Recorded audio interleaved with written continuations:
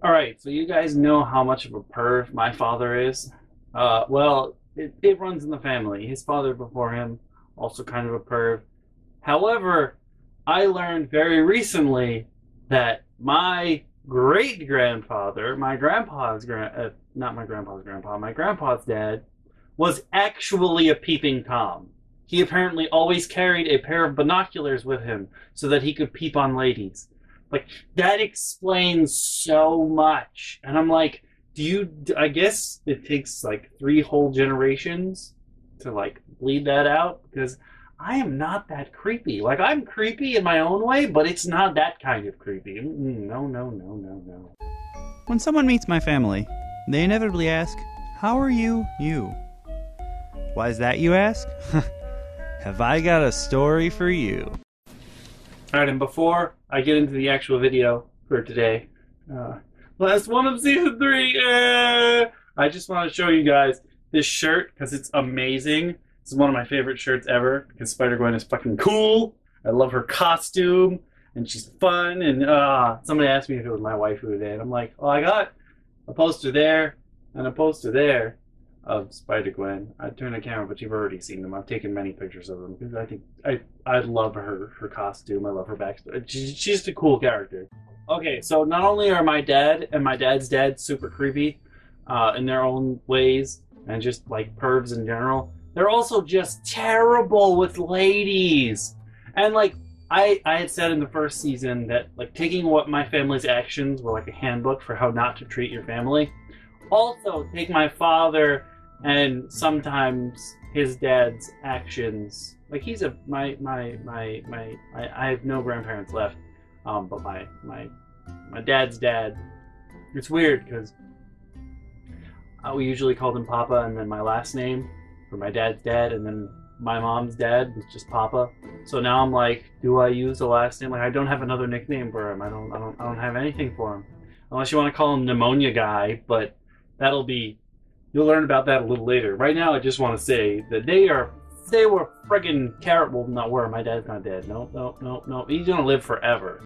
That man has had a 98% clogged heart, and he's still kicking, walking like 18 miles a day. Whatever. Nothing will kill that man. But they're both just terrible women. And my dad's dad, while he met a new lady that became his second wife, or maybe third wife. I don't know how that worked. We don't know a lot of my dad's relatives. Like my dad has a whole bunch of half brothers and sisters because his dad got around, and we don't like know any of them. So I don't know what order my dad's mom was in marriage or non-marriage, whatever. But what I do know is that while my dad was growing up, him and his siblings, like the siblings that we know, my dad's dad would make his wife watch the kids while he went on a date with his girlfriend, and that's just wrong. You don't do that. Now my father's not that bad. He is a perv, yes. He's not that bad, but my father does not understand the art of the breakup. Oh, he is so bad at this. This one time he went on a week-long vacation. He was going on a week-long vacation with his lady friend at the time, and she was driving him. And he decided that on the drive there, he was going to break up with her. They're in the car, going away to a week-long vacation, and that's when he decides to break up with her. And he was upset that she was upset for the entire car ride and mad the entire week and mad on the ride home. He was like, I don't understand. I told her beforehand so we could forget about it and just enjoy the vacation. No, that's not how this works. Nope. So I know now that if ever I'm about to go on vacation with a girl I'm about to break up with, I know not to break up with them on the way there. No, don't do that. Don't. Nobody out there, if you're listening, don't do that. Don't. Bad. My dad was kind of sweet when he was a kid. He always tells the story like, so some people are born with a silver spoon or a deck of cards. They're I don't know if it's my grandpa or my grandpa's dad, but somebody in the family owned an ice cream truck, so they always had ice cream. And this one time they went out to the ice cream truck, one of my dad's sisters couldn't come. So they bought a whole bunch of ice cream. They got one extra one for his sister that couldn't come. And then, I can't remember if it was his mom or his dad looked down and was like, "Where's the ice cream?" And my dad was like, "I put it in my pocket so I could bring it home to my sister." And they were like, "Oh, honey." Oh.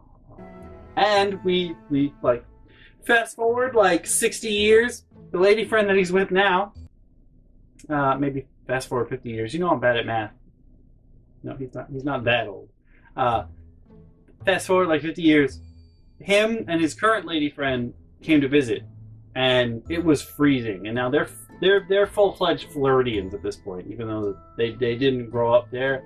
But they've been there long enough, both of them, that they're full-fledged Floridians now. They understand heat. They don't get cold. They don't know why people want to live anywhere that there's snow and all that jazz. And I mean, to be fair, y'all have hurricanes. My dad literally sat in his trailer. Remember, my father lives in an immobile home. It's a mobile home without wheels. Remember that. He actually sat in it during a hurricane while the roof got ripped off. And he just sat because he forgot to evacuate, or they forgot to evacuate him. But I feel like when you know the hurricane is coming, your first instinct is not, "Let me sit here." It's a lot of work getting to that shelter. No. Most people's first reaction is, "Pork chop sandwiches. Let's get the fuck out of here." Not my dad, though. He just sat back in his chair. I'm pretty sure he probably just watched the ceiling come off. Oh, that's not good. No. He's like, "That was totally fine. Totally fine." So having his lady friend come up. It's winter, and there's a little bit of snow out, and we're walking to my sister's cafe at the time, and his lady friend is like, "Oh my god, it's so cold. Oh my god, it's so cold. It's so cold. Oh, how do you people stand it? It's so cold. It's so cold." And then she goes, "You know what? I could really go for some ice cream." And we're like, "What?" So we go and get ice cream, and then she's like, "Oh, it's so cold." And we're like, "What? No wonder you're with my dad. You're an idiot." Speaking of not reading the situation properly, I think you guys have heard about my father's 50-year-old sandals and all that jazz. How I came for a week and I broke them, and that's the most furious I've ever seen I've ever seen my father in my entire life.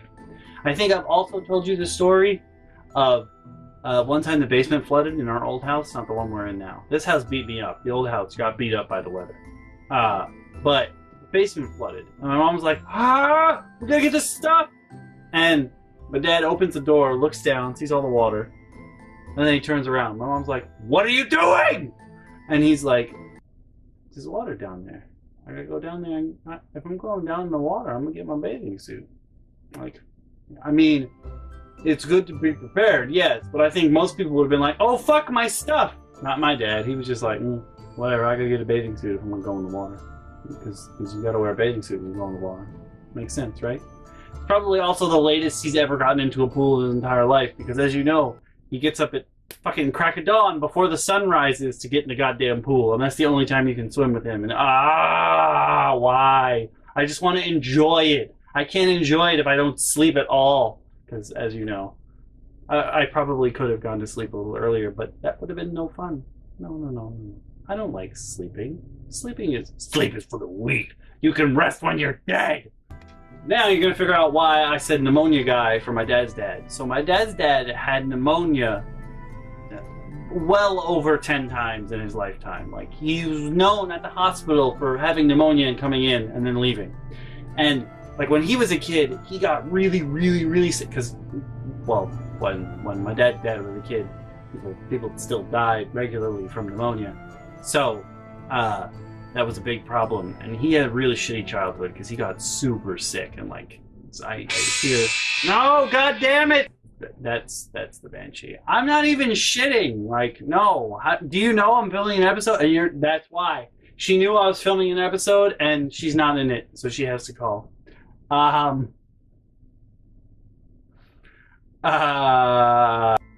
yeah, Fuck you, dolphin whale. Shit. Now I lost my train of thought. Well, right. I hear stories of how like his family disowned him because he was so sick and they didn't want to take care of him and what have you. And like a neighbor nursed him back to health and then they took him back. Just he had a real shitty childhood. And considering his childhood was so shitty and that he was always sick, like deathly ill, I'm talking, like right on death's doorstep. Sometimes I used to make jokes that it was like Bill and Ted's, like he must have challenged death to a game at some point and beat him because like nothing could kill this man. And then when he actually died, I was like, no, he'll be back. Like that was a thing that happens because I'm so used to him being like right on death's door and then just walking away, like la la la la. He was very happy. He's like my dad, and then you son of a bitch, shut the fuck up. That was also definitely my sister texting me. No, shut up. You can't be in this. Well, you're gonna be in this episode now. I'm not cutting that shit out. Nope. Y'all know now. She knows. Always came back. And when he didn't, I was like, no. He beat death in a game, man. He can do whatever he wants. But he did not, because that is not how life works. Unless there are actual necromancers, in which case, y'all real slow get to it. Yeah, he's very, both my dad and his dad, they didn't usually get angry in public. They didn't, or like you'd never see them upset. They had like a general state of contentness, I guess. They don't let too many things bother them. But one of the times he was like on death's door and he was really out of it, he was still quite jovial. Like he'd been in the hospital so many times in the nursing homes and stuff. Like everyone knew him and they loved him because he's just a jovial guy and he's nice. And even if he wasn't all there that day, like sometimes family would go in and he wouldn't recognize us and what have you. He was still pretty jovial. And one time he was like bopping his head, sitting in the chair. He couldn't remember pretty much anybody's name that was there. He was like, bopping his head in the chair. And the doctor was like, something the matter? And he was like, you don't hear that music? And they're like, no, what music? And he started having auditory hallucinations. And first it was, what was it? First it was swing music, which he liked. And then like big band, and he's like, yeah! And then someone had asked him, after those auditory hallucinations, because he had like a different beat about him that time, they're like, what are you listening to now? And he was like, maybe like, I forgot what he said. Maybe like a mariachi band or something. I don't know. I can't understand the words. That's crazy to me, that your head will make up things in other languages. But it's like when you go to sleep, sometimes you dream in other languages if you study them. Or when you're inebriated, you have less inhibition, so you can speak other languages more properly than you would normally. I guess it's kind of like that, since it's your subconscious. He'd heard some stuff. Or it could have just been gibberish and his brain was so out of whack that it was like, yeah, that's another language, which is also entirely possible. But all that stuff is really cool to me, and I love studying cog-sci in like my spare time, if you want to call it that. I love learning about cognitive science because it's all super cool to me. But the best part, the best part of him being there was one day he was so out of it. We were like, oh no, he might actually die. And they were trying to like get a gauge of where he was mentally that day. So they were asking him all these questions like, oh, what's your name? Where do you live? And he couldn't like answer them properly, or you could see that he was thinking really, really hard. And the nurse gets up to him and she's like, what's your favorite animal? And my dad's dad, he like stopped thinking, looked up at her and smiled, and he goes, women. So I just want y'all to know, if you're a pervert for life, oh, you're really a pervert for life. When your brain stops working properly, you're still gonna be a perv. And it was cute and adorable.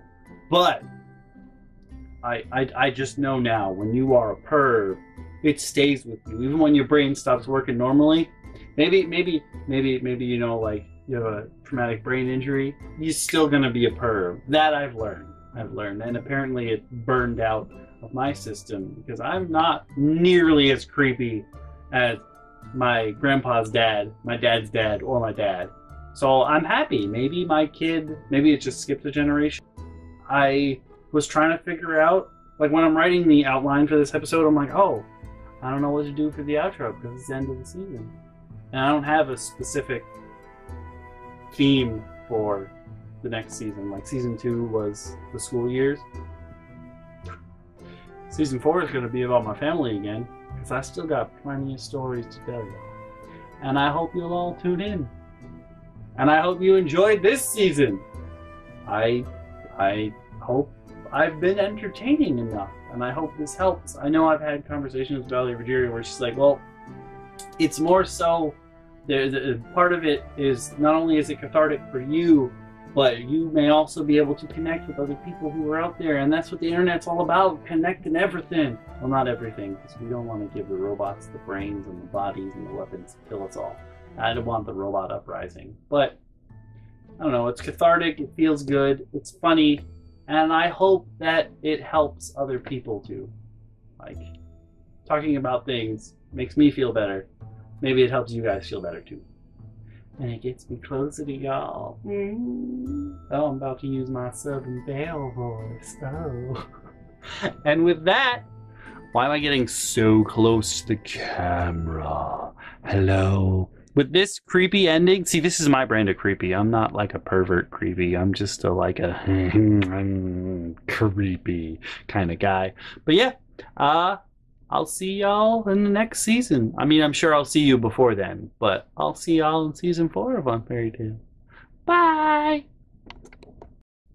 Hey there, guys and gals. Thanks so much for watching, as always. If you click the link on the left, you'll be taken to the previous episode.